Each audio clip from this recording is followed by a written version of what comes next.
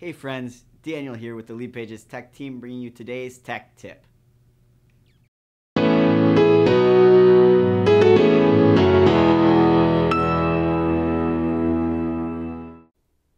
Add call to action buttons to your page and link them to a pop-up, a landing page, an external URL, or a section on your page.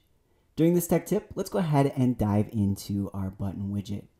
Now, the first thing that we'll want to make sure to do is add the button widget onto our page if one doesn't already exist where we want it.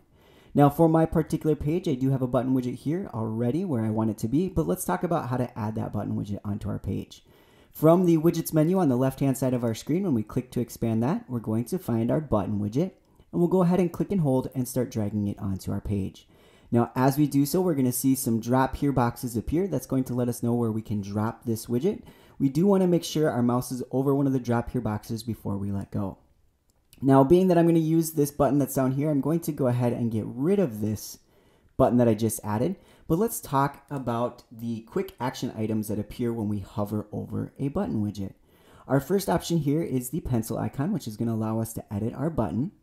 Our second option here is going to be duplicate, so we can make a duplicate of this button. Third option here is going to be the move option, so we can move that button where we want it to be on the page. And then our last option right here is going to be that trash can icon, which is going to allow us to delete it if we no longer want it. Now, you'll also notice that we have the edit pop-up, which just lets me know that there is a pop-up connected to my button, so I can easily access that pop-up to edit it. And then I do have an easy access to edit my click event, so to change what action happens when that button is clicked on. Now, to edit the text of our button widget, all we need to do is go ahead and click on the button. From this point, we can go ahead and edit the text accordingly. So say, for example, we want to say get the guide, or maybe we want to say get your guide. And we can adjust as such. Now, as we click on the button widget, we notice that this menu appeared, which we can certainly move around our screen to make sure it's not blocking our button widget. We'll also see this same menu appear when we click on that pencil icon. Now, let's talk about the options that we have available. And let's just start with this first one here, which is edit click event. So this is what happens when a visitor clicks on that button. Right now, my click event is a pop-up opens, the pop-up called My Lead Box 1. Let's go ahead and click on this and let's look at our options. So we do have the option for no link, just means that nothing happens when that button is clicked on, and we'll see that that button becomes inactive in the builder. Open a pop-up, of course, which is what was selected before. For this is going to show us our on-page pop-ups. So these are pop-ups created within this page and edited within this page. They're only going to be found in this page, and we can, of course, go ahead and select our pop-up. Now, we do have the option to count this button click as a page conversion, as we see here. If you are using a pop-up and you have, if I say edit pop-up here, you have a form on the pop-up, I would recommend that you don't use that option. And the reason being is because it will count duplicate entries for a single visitor. So once when they click on the button, and then again when they actually fill out that form, one person would be counted multiple times. Now, our other options that we have here, we can open a Calendly pop-up, so we can input our Calendly URL here. This would be a good example of when to use that count this button click as a page conversion. Jump to a page section, so we can jump to another section on our page by just selecting the section name here, just like such. We can link to another landing page that's been created and published under the landing pages section of our account. So we would just click in the select field here and go ahead and select the page name. We can have that open in a new window as well, so that they keep this page open if we'd like.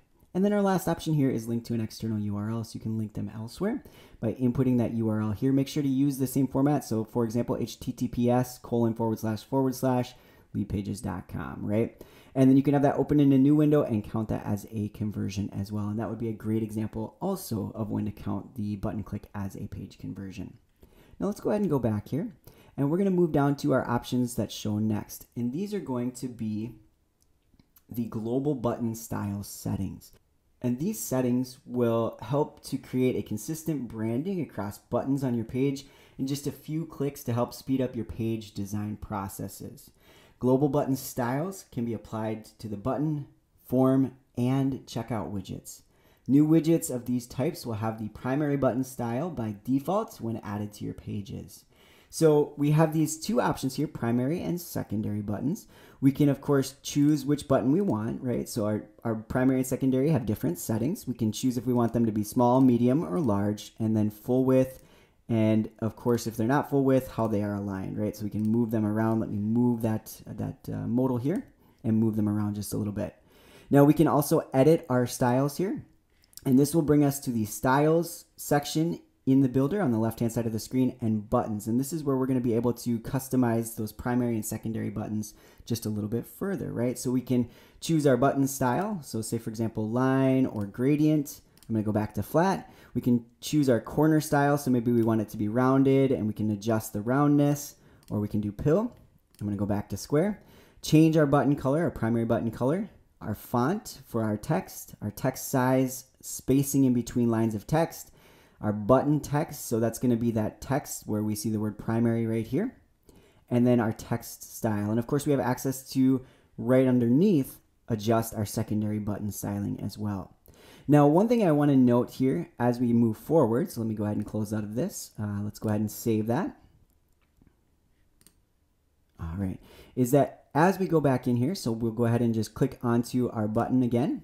We have this option to customize button. Now this is going to be for this particular button only, and this is going to override any of those global settings, right? So we can adjust and say line, for example, or let's do gradient here for our example's sake, and maybe we want to make it round. And we're just going to leave it as such, but of course you do have other options here for the border radius, the button color, right? So the color of the button here, or your font, your text size and line spacing, your button text, and then your styling of your text.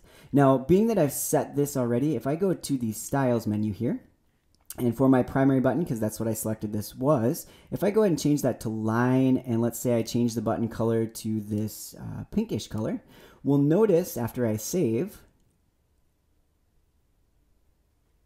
and close out here, that didn't affect this button because we had already adjusted the customization of this particular button. So it's not going to show our custom, but we can of course come back and change it to our primary at any point in time, or even our secondary, right? So we can match that global styling. Thanks for taking the time to hang out with me for this tech tip. And don't forget, if you have any questions, our knowledge base and support team are just a click away.